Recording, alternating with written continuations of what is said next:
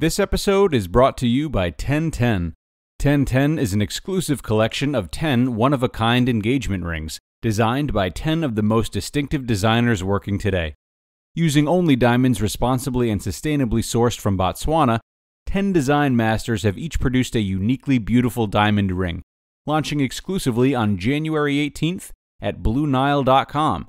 This exciting limited edition collection of diamond engagement rings launches on January 18th, and you can preview it exclusively at BlueNile.com. This is Optimal Relationships Daily, episode 851, The Amazing Value of Self-Compassion, by Burgan of ifitbringsyoujoy.com. Hello, everybody. It is a new week of ORD, and I am your host, Greg Audino, here to ring it in with you. We've got a new roundup of relationship content for you this week, only 2 weeks out now from the new year. Now, today on the show, we will be narrating to you from a great post by Burgan about the importance of self-compassion. This is something we often neglect, whether it's because we're a bit too hard on ourselves or because we're so preoccupied with doing right by others. But what are we leaving behind? Let's hear what Ellen has to say about it and start optimizing your life. The Amazing Value of Self-Compassion by Burgan of ifitbringsyoujoy.com. Do you treat yourself like your best friend or best critic? Are you still beating yourself up for doing that one stupid thing the other day or for not performing perfectly at that meeting last week? What if? What would you say to a friend who was having a bad day? Her frustration was growing as lots of little things were going wrong and she was being hard on herself. I bet you'd give her a pep talk. Point out to her how her mistake wasn't as grandiose as she is perceiving it to be, or you may even lend a helping hand. What if you'd treat yourself that way? What if you'd say, "Self, you did the best you could. What you did was fine, and now you know where you can improve. And by the way, you look great today." That is self-compassion, embracing yourself and treating yourself like someone who loves you. Not familiar with self-compassion? Compassion itself is defined by Merriam-Webster as sympathetic consciousness of others' distress together with a desire to alleviate it. You may offer non-judgment, understanding, and kindness to a person for their mistakes. Self-compassion is acting the same kind of way to yourself. It's taking care of yourself and allowing yourself to be less than perfect. Easing your self-judgment is not much different than compassion for others, only it's for you. By kindness toward yourself, I mean talking to yourself like someone who loves you would talk to you. It includes being gentle, supportive, accepting, and understanding, even when you make mistakes. A tool to combat beating yourself up. Do you scrutinize yourself for your performance in various areas of your life? Negative self-talk is a common form of beating yourself up, and it causes huge damage to yourself. This form of self-criticism is linked to procrastination, feelings of failure, depression, and overall dissatisfaction with life. Being compassionate with yourself is one of the best things you can do to stop that self-destructive negative self-talk. Having self-compassion is a really important tool. It's especially helpful for times of high levels of stress, anxiety, and frustration. Have you ever thought something about yourself, and then after ruminating about it for a while, the issue at hand goes from a 1 to a 10? Instead of being your own best critic, a little self-compassion with some kind, understanding, gentle talk can calm your thoughts and help you realize you're being hard on yourself. Talk to yourself like you talk to a good friend. Self-compassion doesn't mean ignoring your feelings. It actually helps you process your feelings. But instead of beating yourself up, you stop and think, how can I be gentle with myself? What would I say and do if I was being gentle with myself? Being compassionate with yourself will help you appreciate that even though you had a difficult experience, you'll get through it. What does research say? Research has consistently shown a positive correlation between self-compassion and psychological well-being. People who practice self-compassion have increased happiness and optimism, less fear about failure, and less depression and anxiety. One research experiment compared groups of people who did poorly on a test. The group who practiced self-compassion for just 3 minutes were less worried about their weaknesses, reported more motivation to avoid repeating mistakes, and they were more willing to change the things around their mistakes. So, self-compassion can motivate you to improve.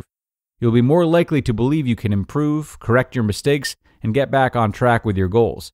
That certainty will bring you joy. 3 ways to practice self-compassion. For me, practicing self-compassion is all about gratitude, forgiveness, and love. And I'm not talking about for others. It's about doing these things for yourself. Number 1, gratitude or acknowledging. We tend to be good at being grateful for others, but being grateful and acknowledging ourselves can be a whole different ballgame. Do you empower yourself by taking time to acknowledge your thoughts, feelings, and actions that help you move forward in life? Acknowledging yourself is simple, and it's one of the best things you can do for yourself. It's sort of like giving yourself a pat on the back. It's taking just a moment to stop and consciously recognize yourself for taking any step outside of your comfort zone. It doesn't matter if that step was done well or not. The point is you acknowledge that you're good enough as you are right now. Number 2, forgiveness. So much is known about the healing power of forgiveness, yet why is it so difficult to forgive ourselves? Self-forgiveness is about embracing every part of yourself, both strengths and flaws. Mistakes are a part of life, and it's okay to make them.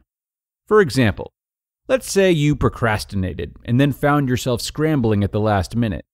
Research has found that beating yourself up only makes things worse, but self-forgiveness is useful. You're much better off to forgive yourself for not preparing well enough for that speech, meeting, or test that you bombed. It's okay to make mistakes. You're not the only person who has struggled with any given experience, and nobody is perfect. You're human. All you can do is the best you can do. Forgive yourself when you don't do something perfectly. You'll be better positioned to do better the next time. Number 3, love. Here again, I'll refer to my friend Merriam-Webster, who defines self-love as an appreciation of one's own worth or virtue. You know that person who thinks overly highly of themselves and that they're better than others? That's called a big ego, at best, not self-love.